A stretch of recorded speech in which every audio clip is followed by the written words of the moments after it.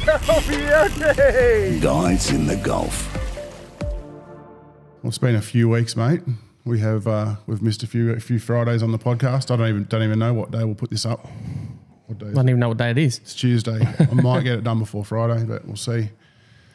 Yeah, well, we've obviously had a busy few weeks. It's been crazy. If we sound a bit deflated, it's because we are.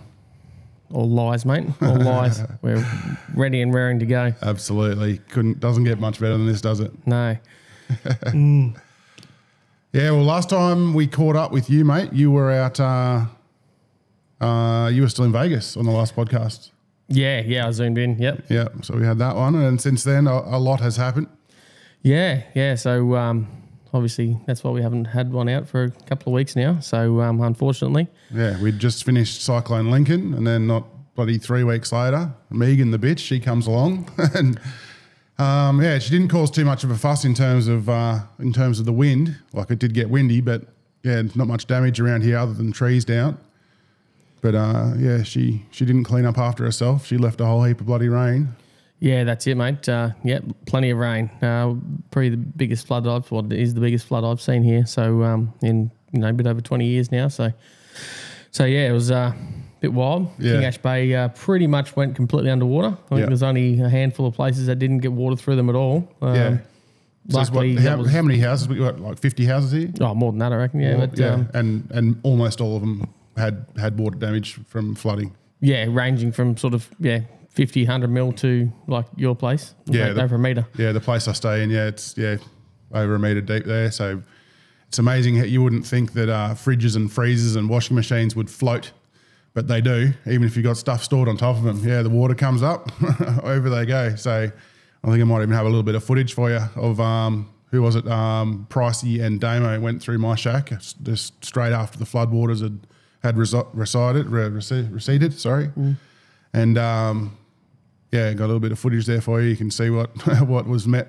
with there, what they were met with, and it's not the nicest sort of scenes to see of all your possessions and that all been floating around in the mud. And no, it's not good at all, mate.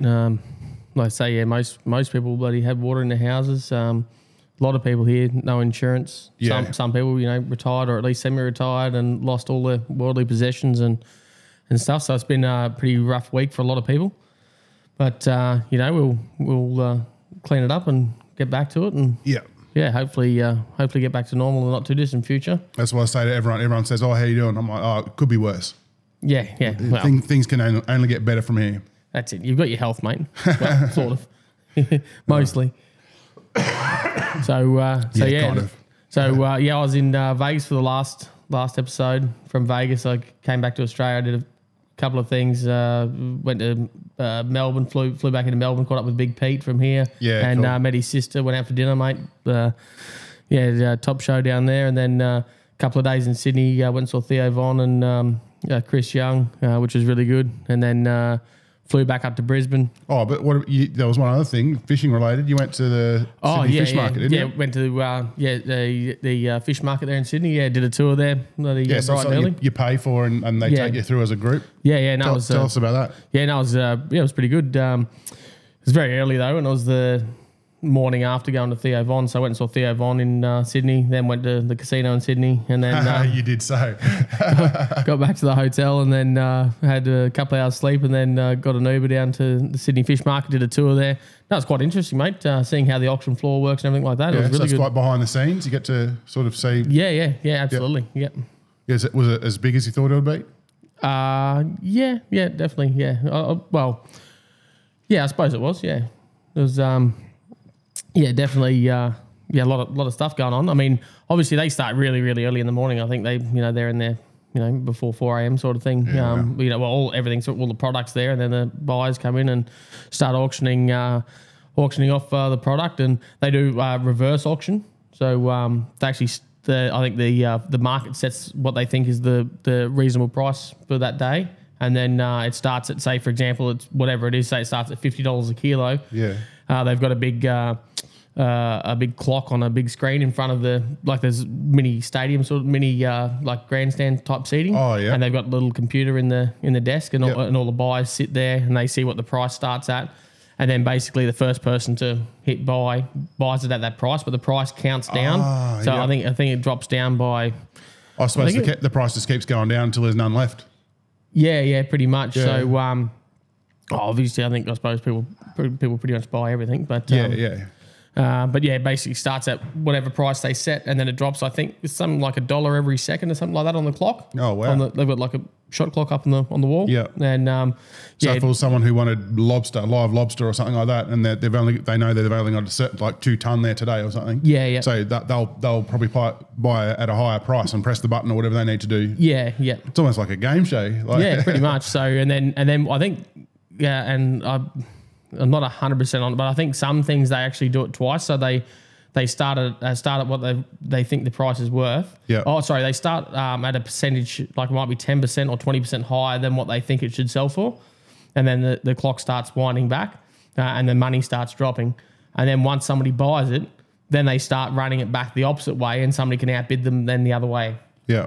So yeah, quite interesting. Yeah, cool. It's quite funny. You could all the fellas out that were buying stuff all blew up there for a minute. They were all carrying on and making a heap of noise. And I did say to the lady doing the tour there, so what's that about? She goes, "Oh, obviously they're not happy with the price that the market set. They reckon it's too high, so they're all carrying on about it." So yeah, that was pretty funny. But no, good show down there. I wish I was getting paid. The same kilo rate for mud crabs as what they're selling them for, mate. I can tell you that much. You showed me a photo. I don't know whether that was at an actual seafoid shop. That was at a shop that was at the market. Right. I was at $100 a kilo. $99 a kilo. It's all, basically $100 a crab. Imagine getting that. That'd be all right. Yeah, be very nice, mate. yeah. But no, it was very interesting to see, mate, how it all works on the back end of it. So it was very interesting. All the different types of fish and shellfish and stuff you've never even heard of or seen before, mate. Yeah, okay. Plenty of weird and wonderful different things there. So yeah. Totally separate topic. I don't think we'll set up like this again. I don't like keep turning towards you. What do they do on alpha blokes? I feel like they just look forward, even though they're sitting next to each other. I'm not sure. I usually just listen to it on Spotify. I don't really watch it. Yeah. So, I see their videos on TikTok. I think they. Anyway, I feel like I'm talking to the.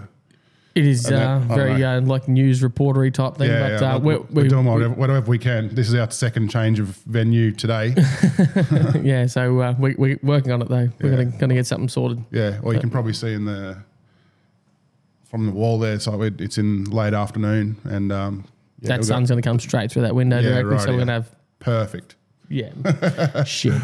Excellent. Yeah. Well, it's better than setting up outside like we did at first, and we realised, this is a bit hot. Bit hot in the sun, shadows everywhere, birds and bloody wind noise and everything else. So we're actually set up on my pool table at the moment. Not that you'd know, but anyway. So that was Sydney pretty much, mate. I went and saw Chris Young. That was really good. I want to hear about Theo. Yeah, it was unreal, man. So was there warm-up acts? Was there anyone? Yeah. People that I didn't know them. I hadn't heard them before, but were it locals or Americans?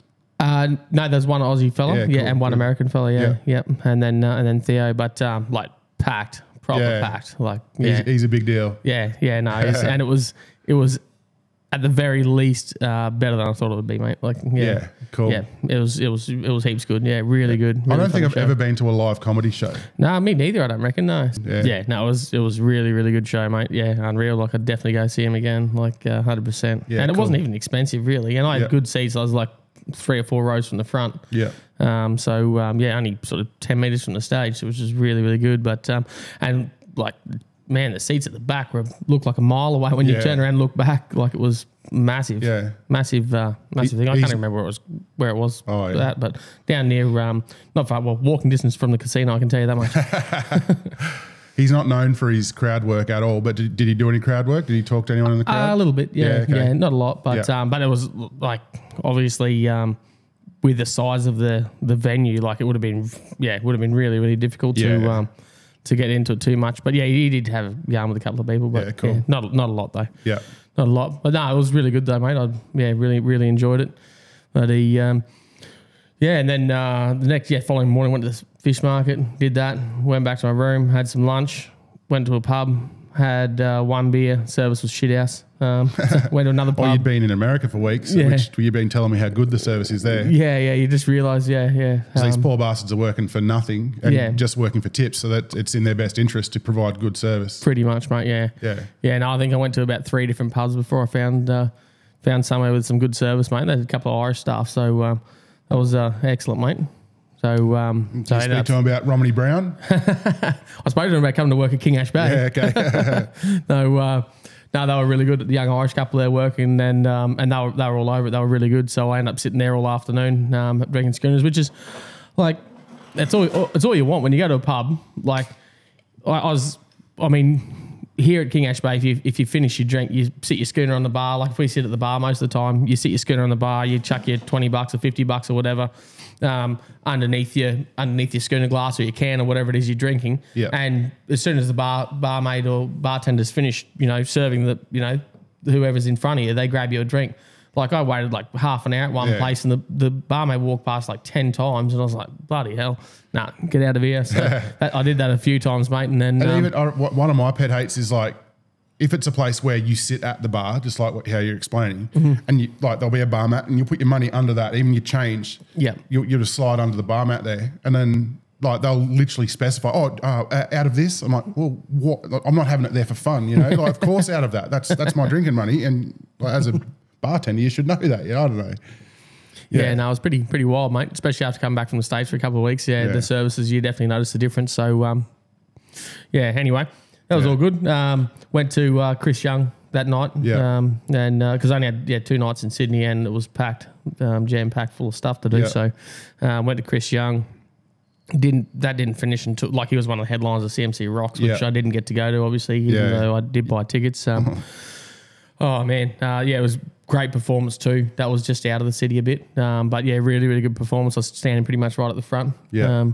Buying 2 drinks at a time and push my way in. And that was a really good turnout. You were saying to me though that people in Sydney obviously don't drink much because there was no massive lineups at the concert. You would have thought all these buddy. And the bar was only the size of King Ash Bay's bar, and there was only about 3 bar staff or 4 bar staff. Yeah. And I was like, I never lined up for more than 30 seconds. So which was good for me. And you were saying it's a country music concert. Yeah. And no rum. And no rum. No rum, mate. I can't even remember. I was drinking some rubbish beer. Didn't even have Great Northern.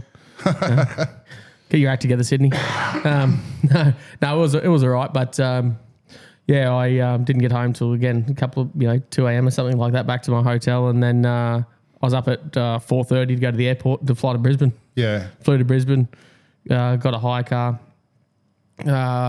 Drove around to the guys that are building my Toyota. Checked on it. Got an update from them.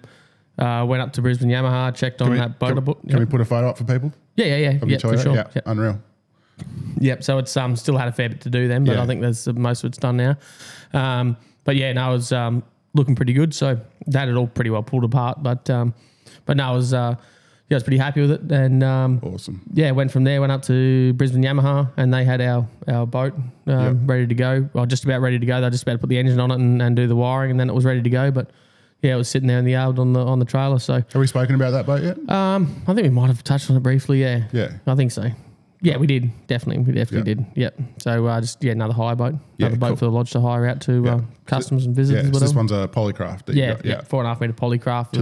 Chiller steer 60 Yamaha. We'll bring up a photo of that as well. That's going to be that's a game changer for King Ash Bay, for the region. I reckon having a hire boat of that sort of quality. Yeah. That people can just come here and hire that's going to be unreal. Yeah, it looks pretty nice, mate. It looks real nice. So we got that sorted, and then went up and saw Mum up in Sunny Coast. Yep. And I stayed with her for a day, and just mucked around there for a little bit. Checked out. She just bought another Airbnb there, right on the beach there in Marcoola. So I did see some photos online. It looks very, very snazzy. Yeah. Well, it was fairly sort of basic when I was there, because I think it had just been in like the rental pool for the hotel or whatever. Okay. So but she's had it all painted and done it all up, and new furniture and everything. Yeah, everything's pretty much brand new now. So that looks really good. And then I was on the phone pretty well flat out, looking at keeping track of the weather up here. Yeah. We pulled the pin on the fishing comp for Easter weekend because it's just the road had already been closed several times and looked like we were going to get a heap of rain. So we already sort of had talked about it, but we pulled the pin on the fishing comp, postponed it, and then pretty much that weekend. So only 24 hours after that, 48 hours after that, I got on a plane and flew back to Darwin. Got to Darwin about 2 a.m. Hired a car and then drove back to Borroloola. Yeah, wow. And by that stage, you couldn't get into King Ash Bay. Couldn't get back into King Ash Bay. Yeah. So and that was a bit of a nightmare really. Everyone got evacuated from King Ash Bay or was asked to evacuate, and so Kate and her sister, who's living here with us at the moment, they both came into Borroloola. Majority of people from King Ash Bay went out into Heartbreak and got rooms down there because it was looking pretty wild there for a minute. We're definitely not setting up here again. No. Anyway, it is what it is. We'll get through it. It is what it is. Yeah, could be worse. Could be could be. Anyway, worse. We had a few battery issues then, but we're back, and I think you were. We'll go back to. You were talking about So you've just done all your stuff down south. You've just flown back to Darwin. Yeah. So I just flew back into Darwin. You got there at 2 a.m. or something. Got there at 2 a.m. Got a hotel for a couple of hours, and then as soon as the hire car place opened up, went and hired a Toyota, and then drove back straight through back to Borroloola. And by that stage, you couldn't get into King Ash Bay anymore. Couldn't get into King Ash Bay. No, the road was already flooded, and it was already belting down with the rain, and it was pretty wet. So the river was already coming up then by that stage, and Cyclone was getting pretty close. So it started moving so slow, but when it got closer, I've never seen one go that slow. It took days before we could work out what was actually going to happen. Yeah.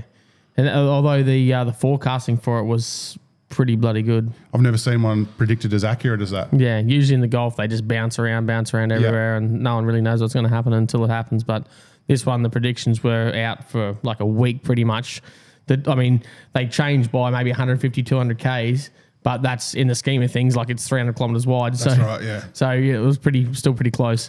Yeah. So, I reckon it missed us to the east. Yeah. But if it was just 50 kilometres closer, I feel like we would have had a lot of damage here. Oh, it wouldn't have taken much to get, it only needed to be a tiny bit closer to us, and we would have got a lot of damage here. Yeah. Yeah, well, they were clocking like 190 k/h winds on the satellite. I think the weather station clocked out at 170, I think, at Centre Island. Yeah, okay. Well, we don't have any photos or anything, but I know Brett's been out to Weeby, which is at North Island there, so that would have definitely copped it there. Yeah. And he's sort of had fairly minor damage there, so he's pretty happy with that. Yeah, he's pretty lucky though. That's majority of that's been there for a very long time, and they've been through plenty of cyclones, but because they're sort of tucked in, in that hill sort of thing. Yeah, right. Yeah. I think they most of the wind, I reckon, just goes over the top of it, sort of thing. Yeah. So, I think he was most worried about the shed on the hill, on the top of the hill. Yeah, which survived. Survived. Yeah, that's my old shed. Everyone. No dramas. So got back into Borroloola. It was just absolutely, everything was just a mess. It was just so difficult trying to get information. Yeah. No one was sure what was going on. No phone reception. The Telstra had only been working again for a couple of days, then dropped out again. So we had no phone service. So in Borroloola, no reception at all. At King Ash Bay, some people have patchy reception here, because even though the tower's coming at some stage, some people do get reception here using different technologies, and that was all out. Yeah. So we had just a couple of random people that had Starlink. Which were able to just get messages in and out every now and then. Yeah, thanks, Elon. We had Starlink at our place in Borroloola as well. Yeah. So every time you're trying to do something, you had to go back to the shop and then make phone calls, send emails, do whatever, and then do whatever you could do. So pretty much Monday morning, my old man and Kate and her sister packed up and left Borroloola to drive to Darwin, and a few others did as well. But by the time they got down the road, just out of town, about 30 k's out of Borroloola, the road was cut off there. It was the water was already up. And I'd only come in late the night before, and there was no water at all anywhere there. And the next morning, it was flowing across the road. You couldn't get through. So I do have a couple of screenshots of the river height markers that they show. Yeah, where it shows where it's at they call it CTF, cease to flow. So it's basically very close to that at the lowest it gets, and then up it goes within 24 hours. That bridge is underwater, in Borroloola. It's just incredible. Yeah, the massive amount of water. Yeah, and so so quick. It went from nothing to unbelievable. Yeah, it was crazy. crazy. It was it reminded me the very first year we were here back in the what was it, early 2000s, early 2000s, 2001, 2002, I think. Yeah, I reckon both those years were big floods. Yeah, and it reminded me of that where it started raining one afternoon, and then by the next morning it was up over the old Rocky Creek Bridge. Yeah. It didn't go as high then as what it did this time, though. This time it went so high. But yeah, basically that Monday morning, my old man Don and the girls tried to drive out, got turned back by the road being cut off. So they came back into Borroloola.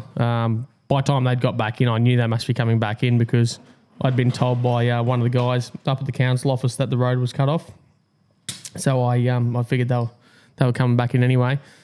And basically, we're waiting at the council office there for aircraft to come in to start flying out some local people from Borroloola. So, and that was Air Force? Yeah, straight away? RAF. Yeah. So that's so cool. The plan was they were going to run some buses from MacArthur River Mine to Borroloola and pick people up, take them to the mine so they could be flown out in the jet. Yep. But they couldn't, obviously the road was cut, so couldn't get there.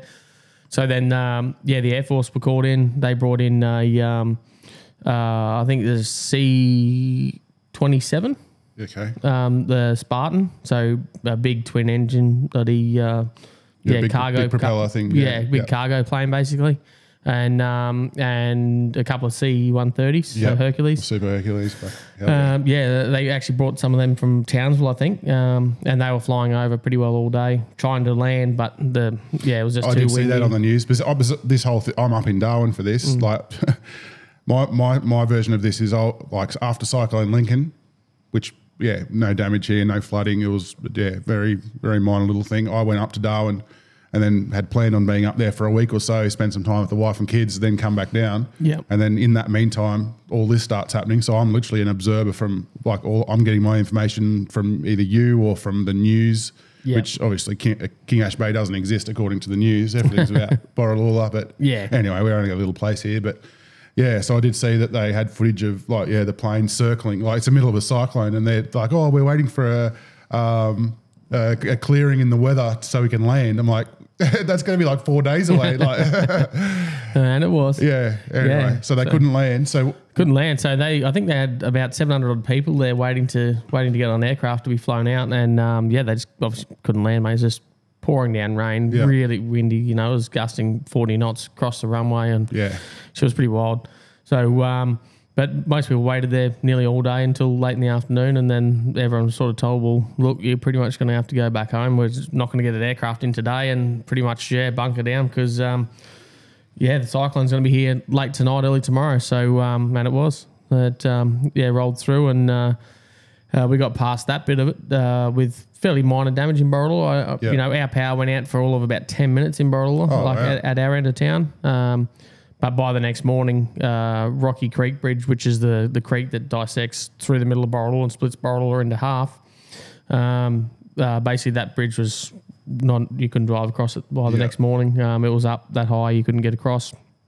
It was just, wild how fast it went up. And then, they decided after the cyclone passed because the river was coming up so fast, and with no Telstra, we couldn't even look at the gauging stations anymore to see how much water was coming down. So there was a fair bit of guesswork in it, I think. But they had people obviously that know a lot more about it than you and I do. Yeah, that were looking at it and they were saying, no, it's going to be a record flood.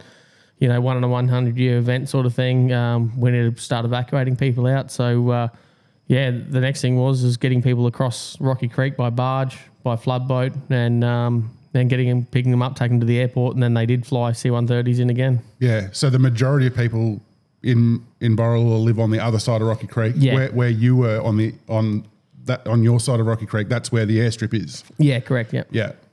Yeah, cool. Yep. So people have to cross over to your side and then get their way to the airport. Yeah, and on our side, there's no real houses or anything there. There's only handful of houses on our side. Yeah. It's the businesses there, so the caravan park, Carpentaria Grill, like the guest house, our servo, the old pub, and a couple of other businesses that are there, and the council chambers and council yard. But other than that, there's not many houses, only a couple of houses there. So majority of people live on the other side of Rocky Creek. They all had to get across Rocky Creek to get to the airport. So the Sea Rangers use their boats or something like So that? Sea Rangers had one boat in, and ferrying people across. Then NTES, or Ferg, Fire and Emergency Response Group from Borroloola, local guys. Yeah. They've got a flood boat there, which, I don't know, it only takes a handful of people at a time. So they're just ferrying people backwards and forwards across Rocky Creek. We'll put some photos up so people can see what we're talking about. But it came up that quick that it was nearly up to the power. Well, the bottom set of power lines were probably only 500 mil, 800 mil out of water. So wow. It was a whole lot of water there. But we were ferrying people backwards and forwards from Rocky Creek. I had a high car there still, so I was ferrying people backwards from Rocky Creek back up to the airport, and then unloading freight off the aircraft into the back of the ute with all the fireys and coppers and stuff like that, and then taking it back down, loading it onto boats, and then backwards and forwards for a few days doing that, ferrying people up and ferrying food and stuff back. So it was a very, very, very big couple of days. Thrifty, did Thrifty give you a discount on the hire? Or I'm still waiting. They're still charging my credit card, mate. It's about $4,000 high car so far. Geez. So, but I'm gonna have to work on that one. If you're listening, Thrifty, give me a discount. Yeah, far out. Yeah, literally unloading big Air Force planes. Oh, that's unreal. Yeah, backing straight up, mate. Backing straight up to the cargo doors of the C-130, unloading freight with all the coppers and fireys that were flown in to assist, and then unloading everything by hand onto boats, and getting it across the river for the shop on the other side, so people didn't run out of tucker. So while that's happening in Borroloola, out here at King Ash Bay, the power was off. They turned the power off before they left.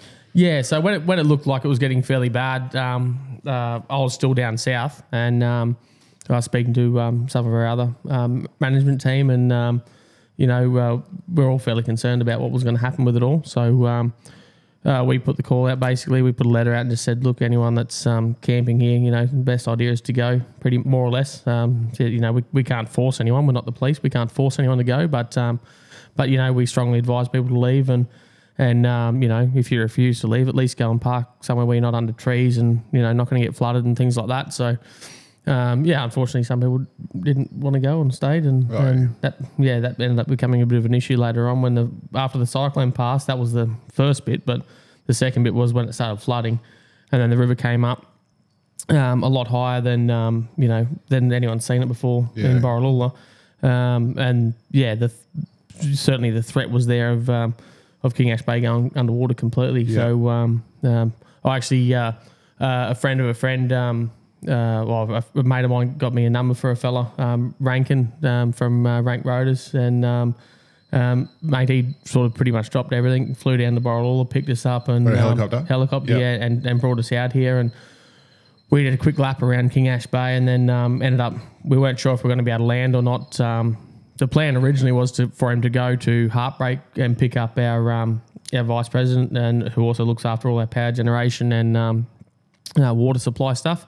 He was going to pick him up, fly him back in to Borroloola, refuel, pick me up, come out to King Ash Bay, land, drop us here, and then he was going to go back home and leave us here so that we could get the power and water and everything like that going, and make sure everything was good. But with the way it was, we weren't sure we'd be able to even land here if there was enough dry ground to even land. So because you're only getting sketchy information, like patches of information, of how much what's underwater and what isn't, and and certainly most things were underwater. Yeah. So you got a heap of footage there, which we can show you lots of shots of that. Yeah, so of the vast amounts of water, it's incredible. Oh, just crazy, mate. Like we did a couple of laps of King Ash and got some images and things like that for future reference, and then and he did say, he said, look, I think I can get him between the trees there on the main road. I should be able to put it down on the road there if you want to go and talk to anyone. So that's what he did. He put it down on the road. I walked up and spoke to a couple of guys that were here, and they were all happy. They had plenty of food and water and tucker and everything like that. So they were plenty of beer. So so they were more or less happy and said no. Sort of immediate danger. Yeah. So they were all pretty happy, and they said no, we've got a bit of a plan going on. We're all good. So which is great. I went back and flew back into Borroloola, and then only the next day they said, look, pretty much everyone on your side of the river has to be evacuated because we think it's going to go a lot higher still. Where you were on that side of Rocky Creek? Yeah, on that side of Rocky Creek. So saying we want to get everyone out of there because looks like it's going to flood. So I ended up picking up one of the police officers there and driving around seeing everyone that was on that side, telling them they had, you know, 2 options more or less. You had to go to the school to the evacuation, but they set up an evacuation centre there. Like a bit of a flood shelter there. Yeah. And so the options were you either go there or be flown out. So all of our crew, our staff and that from the shop in Borroloola and my old man, Kate, her sister, everyone like that ended up getting flown out. Yeah. And I was going to go as well. And then, the more or less the local guys from Borroloola needed somebody to come down to King Ash Bay with them by river and said, you know, do you want to come down with us and go down and see these guys down there. We want everyone out of King Ash Bay as well because it looks like it's going to get real bad. So, I wasn't overly keen on it, but no, I was going to say no. But put the police boat in there and then came down. Must have been sketchy on the way down in a few areas. Oh, man, like going through Rocky Creek to get it's hard to explain. You're going through the tree tops, you know, because the water's 7-8 metres deep in some spots that through there. So you're literally in the canopy of the trees in the bush. You've got no idea where you are. No, not really. Like you've got to be really, really careful. Obviously, you know, the only thing you have to give you any sort of direction is the flow of water. You know which way the water's coming from. So, and you know, obviously to get from Rocky Creek out to the main river, you've got to go pretty much 90 degrees to the flow of water. So, get out and find the middle of the river, which is even finding the middle of the river is difficult because it's there's so much water everywhere. Yeah. You don't, you know, it's sort of hard to tell in a lot of places, even coming down the river. And then you get places like Duck Island and Devil's Elbow and places like that where there's big bends in the river and rock bars and things like that underneath. Like there's big whirlpools and back eddies and things. And yeah, it gets real crazy. So, I came down with them guys and then we parked up pretty much on the road that goes down to the boat ramp. So anyone that's been to King Ash Bay before know there's a bit of a hill that goes down off Baton Road that goes down into the boat ramp. Where the first blackboard is. Yep. You parked up there. That's crazy. Yeah, parked up there next to the road pretty much. And then... that's crazy. One of the local fellas here picked us up in the buggy and we drove around and grabbed sort of everyone that was within earshot, brought them down to this one central point, and then the police basically said, "Hey guys, everyone's got to get out. You know, everyone was asked to leave already. We need everyone to go now because it's not an option. You need to go." So. What was their worry? Like if the water does come up that high, it's like they've got no way of saving them if someone needs help. Oh, well, that's it, mate, you know, and you know, they can only go off the information that they had. Yeah, and this isn't the police officers' their opinion. This is the people higher up which have told them. For sure, mate. Yeah. I mean, absolutely. I mean, they're only getting their information from their superiors and whatever. So, they're trying to do the right thing by everyone as well. You know, that no one wants to see anyone get hurt or anything. So, So they had a chat to everyone, said pretty much, we can take some people back in the police boat. I was going to launch my big boat and get one other boat and ferry people back to Borroloola that night. But people weren't real keen on going. Everyone that was here was happy to stay. So I don't know. It was a very, very stressful time for a lot of people, obviously. So myself included. So so pretty much we went back and. Like I said to the cops, I said, "Well, I may as well go back with you if no one's going." Then so you were going to like put your crab boat in the water and take people back up. Yeah. Well, I could put easily half a dozen people in my boat and take half a dozen people back. There was 24 people here, so between 3 boats, we could have got most of the people in one go, and then just slip back down one more trip probably. And so you weren't coming down to tell people to leave. That no, it was nothing to do with me, mate. Yeah, exactly. No, I mean, it didn't bother me either way. It was definitely not my decision. As I said before, I mean, it's not in our certainly not in our rules that we can tell people what they can and can't do. It's absolutely up to the police and or the emergency coordinators to make those decisions, and that was the decision they made. And again, I mean, they weren't going to arrest everyone that was here. I mean, it's But anyway, it's very. I don't know if you can tell by listening. I suppose we are sort of treading lightly on how we're talking about this whole situation to a certain extent because. It is a divisive issue. There's some people here that think things were handled very badly, and there's others that have the opposite opinion, and that. So we're just trying to we're not trying to offer opinions here on anything. We're just trying to put out facts and just talk about happened, exactly, exactly what happened. So we're not here to say anyone did the wrong thing or the right thing or the whatever. So that's why I was asking about. So even from the police's point of view, what they didn't want to come down and do that stuff. They still had 700 people in Borroloola or something that they're trying to deal with. You know, they've got people in the school. They've got you know 20 people, 30 people to a house there. You know, so they're trying to keep social order in Borroloola, as well as evacuate people, as well as organise food and fuel and power and water and all those different things that the emergency controller needs them to do. So, you know, the last thing they wanted to do was put a boat and come down here, and hence why they came out before the event and told everyone that they had to go. Yeah.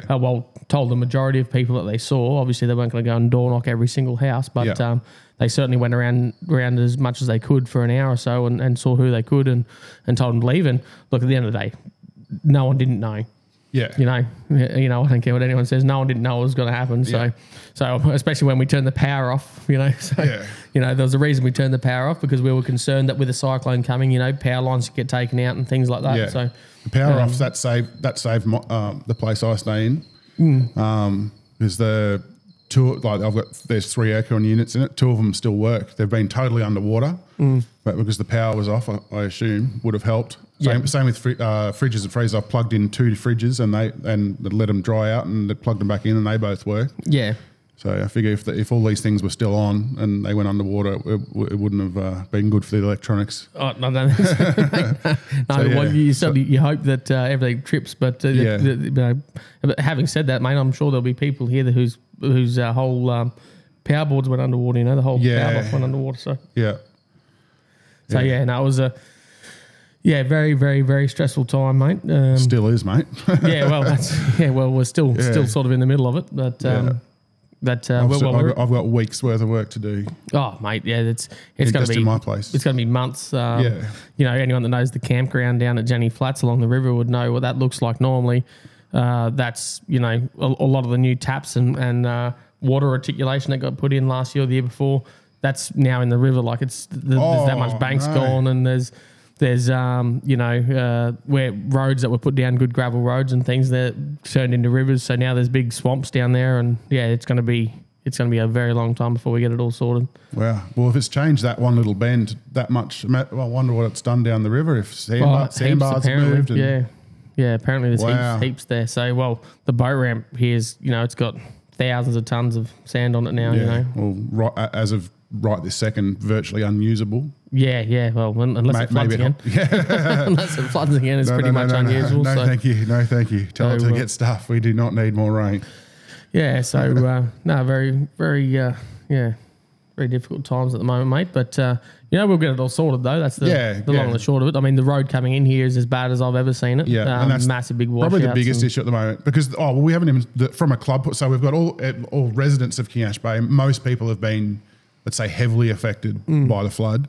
But from a club point of view, the club's done unreal. Like the toilet blocks haven't gone under, the office, the servo, which is a separate business, but the actual business didn't go underwater. Yep.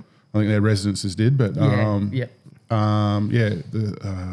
machinery shed didn't go under office. The bar didn't go underwater. The powerhouse generators didn't go underwater. The staff accommodation. Yep. Yeah, the club's done really well. So once that road's fixed, like the club can be pretty much back to operational. Yeah. It's only things like the campground that need to be fixed up. Yeah. So like all the powered sites, obviously there's a million trees down everywhere, and at the moment, because it's been raining up until yesterday, it's been raining flat out. So you can't even get a machine in to drag those trees out of the campground and drag them somewhere and get rid of them. You can't get to the dump here at the moment. That road's all washed out, and I've seen several vehicles bogged up to the. Shout out to Bullfrog. Shout out to Froggy. Yeah, no, it's if you drive down there, it's up to your sideboards in black soil at the moment. So you can't even get. That's the big thing. People have cleaned a lot of their houses and stuff out and dragged all their stuff out. My fridges and freezers were totally full of, well, not full, but they had food in them, and so obviously the power was out for a week or whatever, and then had to get unplugged and moved outside, but I couldn't even empty them. I had to sit outside with the doors closed because I couldn't even dump the rubbish. But I've got my freezers going again because like my house wasn't affected because it's 4 meters off the ground, but all my stuff downstairs, obviously, like my freezer and stuff, got water through it, and that was the same thing. I just let it dry out and then turned it back on, freeze everything back that's in there, in there, and then I'll deal with it when we can get to the dump because otherwise it's going to bloody stink everything out. So. All the little things that you don't even think about on the day to day, like just going to the dump, for example, is all that stuff's completely changed at the moment, and fuel's getting a little bit low for the generator shed. We're working on a mission at the moment to get fuel in. So there's all sorts of ideas being floated around. I mean, I've got to say the government's been fairly helpful. I've got to make the fly Chinooks fish. If you're listening, mate, we need a big tank of diesel in here, please. I think it wouldn't be the worst idea, mate. I think he listens to the podcast every now and then. Yeah. Look out! Come on, Bruss. He rocks the merch. He's got the golf mud crubbers cap and everything. Oh, roll in for Anzac Day, mate. It's coming up. Absolutely. Mate, it's just trying to do anything is an absolute mission. So we've got people from the government coming tomorrow to do some assistance stuff and some surveys and things like that. And you've already had some people come out from police and fireys and stuff. They came out there. They did an aerial survey. And stuff with already. A drone. It did aerial mapping with a drone. And so now the follow up from that is more people coming up tomorrow. Yeah, tomorrow. So there's people from the government coming out tomorrow to do some more stuff. But because the road here now is closed, I think they're flying in by helicopter tomorrow. So crikey. Yeah. So it's it's pretty full on. It's certainly I think the biggest flood it is the biggest flood probably the club has seen. Certainly in recent years anyway. Maybe 40 years ago, something like that might have been. It's the club's 40th birthday this year. Yeah, wow. Yeah, I think it's happy birthday. Oh yeah, bloody hell! Yeah, bring us some presents, you mob, when you come up. Yeah, so there's a lot of work, and I mean it's been great. We've had a lot of people message us and ring and want to come up and help. A lot of people want to help, yeah. But there's not much anyone can do just at the minute. Like it's just a matter of waiting for things to dry out. Yeah, and we need that road. The road in, yeah. So again, assessors came and looked at that. Can I bring up some photos that I took there? Yeah, for sure, yeah. So I'll show you the road. It's not pretty. No, it's like I said, it's the worst I've seen. And the road and the photos don't even do it justice. Like some of these washouts are over a metre deep. There was a car abandoned on the road on Sunday.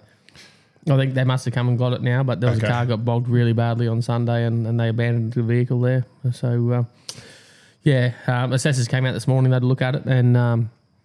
Pretty much not much we can do at the moment. It's just still too wet. You can't get a machine in there. You drive a machine in there and just get bogged and make it worse, break stuff. Yeah. And that's the position we're in here too. Is there's a lot of people want to help clean up and stuff, but you can't do anything. You start driving the backhoe or tractors around and get bogged. All you're going to do is just bust water pipes and water mains and stuff around the camp and make a big mess that you're going to have to clean up again later anyway. That's right, yeah, going backwards before you go forward. So the best thing is everyone just sort of do their own thing, clean up their places as much as they can until it dries out enough, and then we'll have a big working bee, hopefully, and get it all sorted out, in the coming days or week. Yep. So, very unfortunate times, mate. Very disappointed we didn't have the Easter Classic because, we're looking forward to that. As a positive, it was... In years gone by, in my time here at King Ash Bay, I reckon there's been 2 other years that I can remember where it was postponed because of possible weather coming, and both times the weather was. It turned out that it was absolutely fine, and then we could have held it anyway. Yeah. So at least this time it was cancelled or postponed, and there's just no way you could have run it. Oh, I think we talked about doing it on a May Day long weekend, and the way things are at the moment, mate, that'll be a stretch to do it then too. Yeah, I think, wow. Okay. Because that's only May Day weekend's only 4 weeks, I think, 5 weeks away. So yeah, rightio.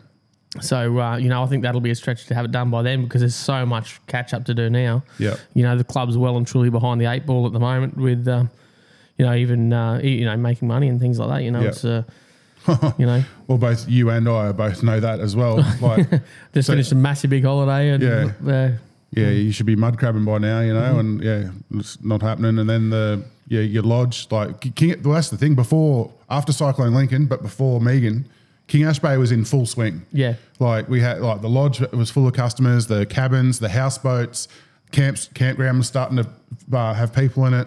We were in full swing, and then it all went to shit. Nothing. Yeah, and now we're back to January times. You know, pretty much we're back to like wet season type trading again. So it's but you know, it's everyone, and that's I mean, I still consider myself lucky. I didn't lose anything from my house or the business or anything like that. But at the same time, it's like, well, you probably lose, 6-8 weeks worth of trade, which it's probably your busiest time of year in as the well. busiest time of year. So it's 6 or 8 weeks of trade is probably 30% of your year done.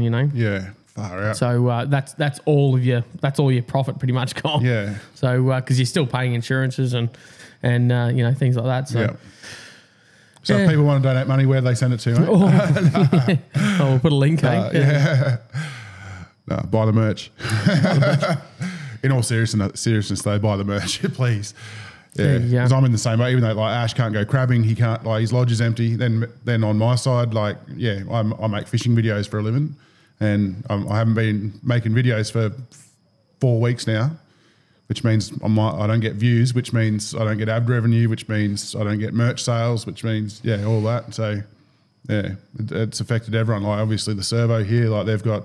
Like think of how many customers that should have been through their doors. Man, I know it's and the houseboats, everyone. Yeah, it's a huge flow-on effect. As a positive though, the club will weather this. Like the club will. For sure. The club's a big powerhouse. Yeah. Hasn't sustained much damage, and give it a few weeks, or I don't know how long it will be, but the doors will open and things will be very normal very quickly. Yeah. We'll start getting people in the coming weeks, but it's just a matter of getting that road fixed and the boat ramp, because without the boat ramp, there's no point in coming here, really. Absolutely. So, unless you're a resident or you have a house here that you want to come up and check on or something like that, there's no point in even coming to King Ash Bay if you can't access the river. So, but I can tell you I've been working really hard and very closely with our local member and people in government as well. You were getting calls from government on Easter Sunday. Yeah. We're around here watching the boxing. Yeah. Yeah. Which we haven't spoken about. We might not even speak about that. After the result. Anyway. Yeah. But you were getting calls on Easter Sunday. So I'm like, oh, this is promising. So they're obviously keen to get this resolved, which would be nice. Yeah. So, I was attending meetings most days via Zoom or one other thing like Zoom anyway. And, attending meetings, all right throughout the cyclone, even before the cyclone, even when it was still a low, I was attending meetings. Even when I was driving back from Darwin in the high car, I was pulling up and pulled up in Adelaide River, Mataranka, Highway Inn. Oh yeah, these would have been like emergency services briefings and stuff like that. Yeah, righty, Yep. So emergency services. This is what a lot of people don't see, like the behind the scenes stuff that you do. It's almost frustrating being friends with you. Like the amount of time, like he gets 200 phone calls a day. And all of them are bloody important as well. There's a couple of boys said, just come down to my place where we've got no phone service out there. I said, I wish I could, but unfortunately, most of them are quite important. And people want information as well. We've got members ring up and it's been pretty good. Like, everyone's been really, really, really good saying, I'm really sorry to bother you, whatever. We just, want to find out what's happening with our place or whatever. And, trying to do the right thing by as many people as possible. But, sometimes like today even, like I thought today would be a breeze sort of thing, but in the end, obviously just straight after Easter weekend, heaps of other people are back at work now, different government agencies and NGOs and things that have got people that want to do stuff around the place. So, today was just phone call after phone call after phone call, trying to get things sorted. So, but look, it's all good. It's all part of it. There's no dramas. Easy. Take it on, mate. Easy to do it. But we did watch the boxing on Sunday, mate. It was a good fight. At the end of the day, it was a good fight. It was a battle. It wasn't even a fight. There was no way that I thought they were ever going to let it keep going. Like as soon as I saw his head after that little forearm thing, because it looked like it wasn't even his elbow. No, it was like his forearm. Yeah. And Timmy Zoo fight obviously with Fundora. Yeah. And as soon as I saw that, I was like, oh, there's no way they're going to let this keep going. Well, they brought the doctor in, and he shook his head straight away, and we thought he was going to call it. Yeah. No, they let it go the 12th. Was at the end of the second round? Yeah. Second? Yeah. Yeah, end of the second round, yeah. And they still let it go 12, which I'm so happy with. There's not a single person on the planet that's interested in the fight that wanted it to end. Whether it was Zoo, whether it was the crowd, whether it was the people at home, no one wanted it to stop. So I'm glad they let it go. Yeah, and it was the right decision in the end, I think. He was able to protect himself, but at the end of the day, like he couldn't see. You could see him trying to wipe. Imagine wearing boxing gloves trying to wipe blood out of your eyes. Like it'd be horrendous. So, but he battled on and survived the whole time, mate. Yeah. So and still put some hurt on him too. Yeah. Like Fundora. It was a split decision. Yeah. Well, one of the judges had two winning. Yeah, and. And he put some hurt on him too. Like he was busted. His nose was busted even long after the fight. He still had his nose was blocked up with was shit, and he's bloody pissed and blood from the mouth for a fair bit of it. So it was. If it wasn't for that bloody head, though, if that didn't happen, it would have been over in the 4th, 5th round for sure. Yeah, I didn't think it was making it. Zoo's faster, fitter, more calculated, just a better boxer. Simple as that. He was a world champion. Was. Yeah. But no, I think because before the match happened, and again, he wasn't even supposed to fight him. No. He only had 12 days or something notice. Yeah. Or not, was even, I don't even know, was that long? It wasn't long. Yeah, so he didn't have a whole lot of notice to even prepare for it. But he took him on, and because it was such a short time frame, you're looking for that cricket, mate. No, I can hear there's cricket, there's bugs and shit everywhere. I just hope it's not coming through the mics. No, it is a little bit annoying. Yeah, although the lighting has improved heaps. Yeah, it is much better now. Yeah, we've got big shadows there from that light over there, but that's all right. Yeah, but because there was only a few days or 12 days or whatever it was notice, I don't know if all the contracts were all done 100%. So it was a verbal agreement for rematch clause.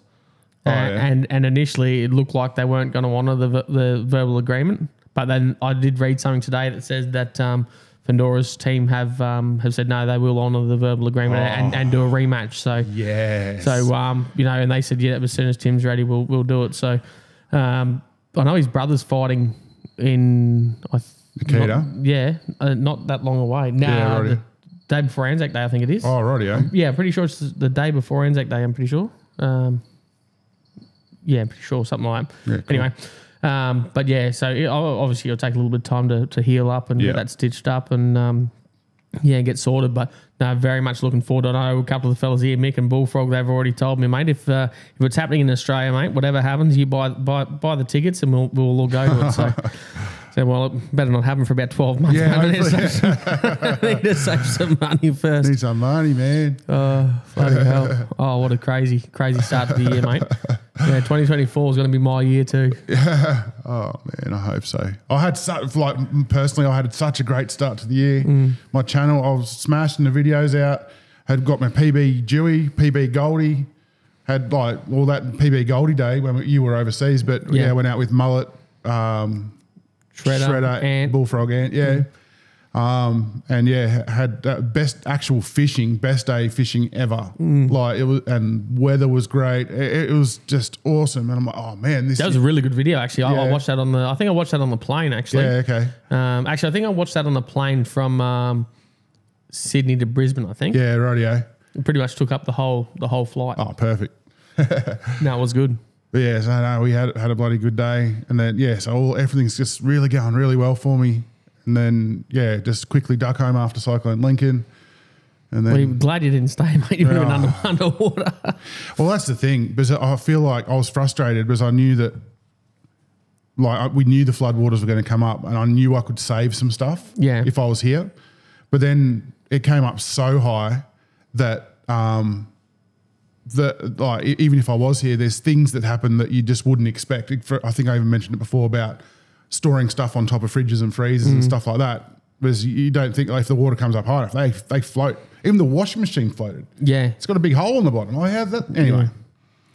Everything. All the appliances are up on their side. All the kitchen cabinets have swelled. Yeah, Yeah, pretty much everything. Like all my power to like my welder, my drop saw, my Honda generator went completely underwater. I don't know. Anyway, I'm not gonna. Yeah, everyone. I'm not special here. Like a lot of people lost a lot of stuff. Oh yeah, no, it was pretty bad, mate. Yeah, it was real bad. So obviously I got in. You only got back a couple of days ago. Yeah, we got back in. I got back in a few days before you. And as soon as I could basically drive in, drove in. I think I was probably the first person to drive all the way through. Yeah. And lucky before the road had closed, like legally. Yeah. It was right as of right now, it is closed. Road's closed. Yeah. Yeah. So while they do repairs on it, hopefully soon. Yeah. But yeah, I drove out and just couldn't believe the damage everywhere. Like I went and had a look at your place, obviously, and try to work out there was some stuff with power and that for Damo got himself a helicopter and he flew back in himself and got the power and that going. Big shout out to Damo, he did a great job doing that. I know Millsy and Frank, fellas here, they went around and helped him check power boxes and turn everyone's main switches off and pull pole fuses where there was issues and things. So the boys hooked in, really hooked in and got stuff going so we could get power on at least. So we could try and, try and actually get started to do some stuff. So, so that was good. But, I came out and had a look at your place and, went through and just opened up all the storm shutters and things and, try to clean out. Which was a big help. And then the next day you go around and you were over there doing stuff for me. And I'll even bring up a couple of photos and you've got William here, legend, and the Mad Mullet out there, bloody sweeping out like what's it called, squeegeeing out the floors and that. I'll tell you what, mentally that was the best thing to walk into and have at least inside the house like the floors were clean. It was totally emptied out. Mentally that helped so much for me, because if I got back and there was still appliances laying on the ground and mud everywhere, it just would have been. Yeah, but even now, even though I've been here for a few days and I've done heaps, I still sort of don't know where to start. Any given moment, if I went home right now and tried and thought, all right, well, I'll do some more work, like I'll do a bit more cleaning up. You see something that needs doing, and as you walk over to do it, you see 5 more things. Mm. Yeah, well, because obviously all your kitchen cabinets and everything are dusted. They're bloody. All the timbers buggered and that for me in the water. So all the things inside them are all full of like bowls and cups and stuff are all full of water, like flood water. But anyway, when I come and seen you the other day and seen how you gone, and you'd pull a lot of stuff out of the cupboards and drawers, and you washed all them and then stacked them up on the bench, and then you're like, well, now what do I do? Yeah, where do I put the clean stuff? I've got no covers to put anything back into. Like, what am I going to do with all this stuff so I can get the rest of it out and pulling bowls out that were still full of water and stuff? Oh, it's just, it's a bit of a nightmare, but could be worse. Could be worse, mate. Could be worse. The roof didn't blow off. Still standing, mate. So that's it, man. Ultimately in 6 months we'll look back and everyone will be laughing about it. And hopefully we'll get a new road, new flash one. New flash one, eh? And so we'll be all laughing about it then. 2025 is our year. Yeah. Yeah. Well, they call it a 1 in 100 year event. It's unfortunate these 1 in 100 year events seem to happen regularly. Where they built the big bridge over the Macarthur and Barrel there on the way to Queensland, like on the top road, on the Savannah Way. I remember when they first finished that, they said that was 1 in 100 year floods that would go under. That's it. But how many times have you seen it go under? Oh, nearly every year. Most years. Well, before it even got officially opened, it had been underwater by 2 meters. So it was Well, that's the bridge level. That's right around the minor flood level, I reckon. Yeah. Yeah. Oh man, wild. But anyway, we're back, getting back into it. Yeah, we are. Well, let's just finish up with some formalities. I reckon the club's open tonight, so we'll go down and have a beer. But so I reckon we should probably add a song or two. Have you had a think about anything? Originally, I thought about adding. I went down the cheesy approach, like something to do with rain like Rain is a Good Thing by Luke Bryan, or When it Rains it pours, yeah, Luke Combs. yeah, stuff like that. But I thought, no, we won't do that. Yeah, I was listening the other day. Jason Aldean. Mm-hmm. It's either him. Who's the other guy? Does he do God's Country? No, that's Blake Shelton. Okay, so I went to his bar in Vegas, man. Really oh good. yeah, we'll do a whole debrief on your trip, maybe next week in the next podcast, eh? But yeah, so Blake Shelton and Jason Aldean, I've got songs of both of theirs that I want to nominate over the coming weeks. But that God's Country, that one, it's not a religious song, don't worry. But yeah, it's just I don't know how to explain it. The whole genre of that song it's like a tough country. I don't know, because you got different genres. You got bro country, then you got all this other one. Like it's like I don't know. It's just a real like a pump up sort of song, you know. And because I was listening to that on the drive down, I'm like, oh man, this is a really good song, and this is like a tough country song, you know. Yeah, so I'm going to do Blake Shelton, God's Country. God's Country. Send it. It's a very cool song. I need to get more country stuff in. I've been doing a few wobbly ones recently. Bit of Sierra and stuff. Which there's nothing wrong with that. Got to throw the Aussies in, mate. Yeah, exactly. But no, I want more country in there. So I reckon I was going to go with. Actually, I'll do these ones. I've got a couple that because I went and saw Lainey Wilson at the Grand Ole Opry in the States, and then I saw Chris Young in Sydney. So I've got a couple from them that I want to throw on. But maybe this week though, we'll just go with Hardy. Hardy. With Quit. Okay. Yeah. Hardy's what he does. Rednecker.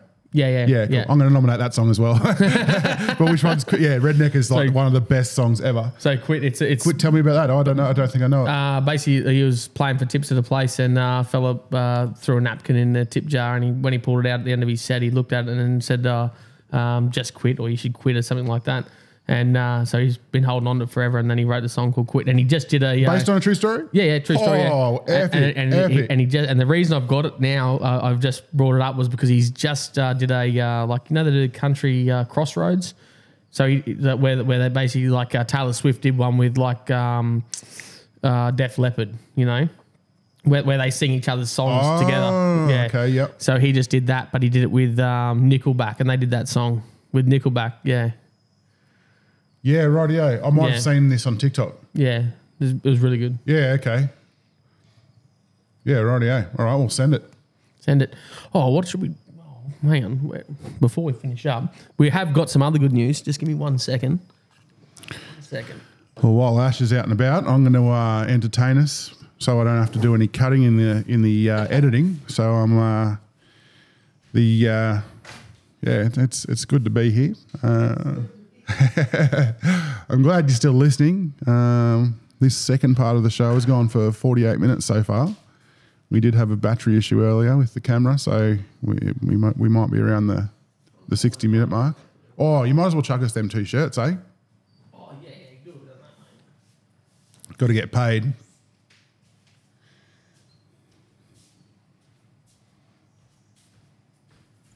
Thanks, Bruss. All right, show and tell. I think we're going to add show and tell as a segment, are we? Oh, yeah. Okay, let me go first. Yeah. I got my 2 in the car, but yeah. All right, so, we got guys in the Golf. That's the back. Short sleeve polo. It's got the NT colours on it, the part of the NT flag there with the flower and the Southern Cross. Oh, crikey, almost lost the microphone. There's the front there. We're going to have them on my website, mikeycunningham.com.au. And then the second one, which I think is going to be very popular, which I dropped, you picked up for me, thank you.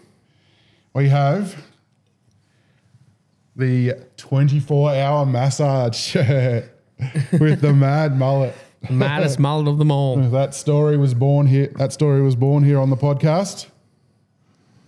And yeah, so he's on the front as well.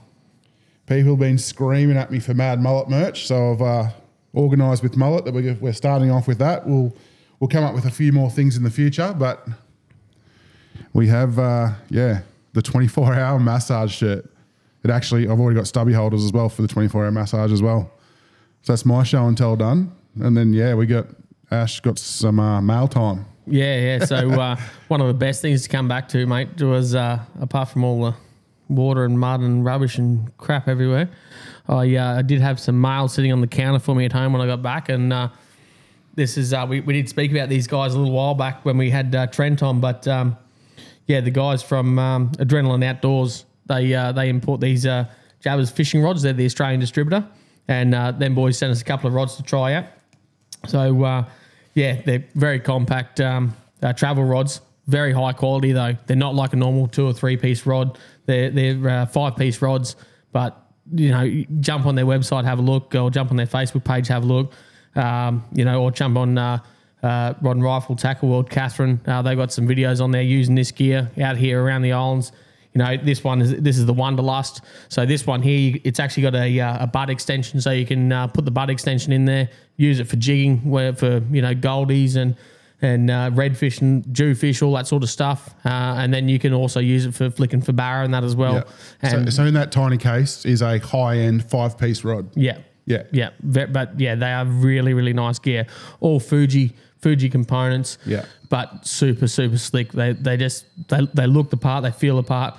We haven't been able to get out in the water and give them a go ourselves personally yet, but I know a lot of great reviews from a lot of people that I really respect in the fishing industry up here in the territory that do use them. So they've sent us 4. You've got 2. I've got 2. We've got 2 bait casters and 2 spinners. Yeah. So they sent a bait caster each and a spinner each. So spin rod each. And they've got cool names as well. What's that one? Yeah. So what does it say on the back there? This one's the Beast Flogger. Beast Flogger. Yeah. So this one's the Wanderlust. Yeah. Which is the bait caster version of it. And that one's the Beast Flogger. So you'll have to stay tuned. We'll get out on the water and start using them. And we'll get some videos and stuff. And if you like them too, guys, we did mention it previously. If you've got any fishing yarns you want to tell us, send us in a fishing yarn. If you can do a quick video, even if it's video, be better. But if you can record in reasonably high quality, a voice recording, on your phone. And send us a voice recording of a yarn. Could be anything. It could be a PB catch, your biggest barra, whatever it is. Doesn't matter. Doesn't even have to be from up here. It could be from down south. Doesn't matter. We're going to pick one a week. If you start sending some through, we're going to pick one a week. These guys are going to give you $50 off something, or $50 credit in their online store, so you can put it towards buying one of these rods. Yeah, they do lures and stuff as well. All sorts of stuff. So and it's good quality gear. In my last video, Mullet was smashing the tuna on the jig that usually drop and flutter down. Yeah. Because we just had it rigged up. So Mullet was casting into schools of tuna and smashing it with that. Was it Moxie or something? Yeah. Moxie Sparkle, I think maybe it was. So them boys were trialling that here when we had Trent on the podcast a couple episodes back. They were just trialling them new style jigs. So get on their store and have a look at that. And if you've got any yarns, please record them, send them in to us. Don't stress too much about it. We can tidy them up a bit if they're not 100%. Oh, absolutely. We won't make you look like an idiot. No, for sure. And then you can get $50 off their store. So get amongst it. Right, well, the pub's open, mate. The new staff are down there, mate. So we haven't met them yet, so we've got to go down and meet them, mate. Down there? All right. Righto. Shut it down, Bruss. Shut it down, Bruss. Oh, look at that. Guides in the Gulf.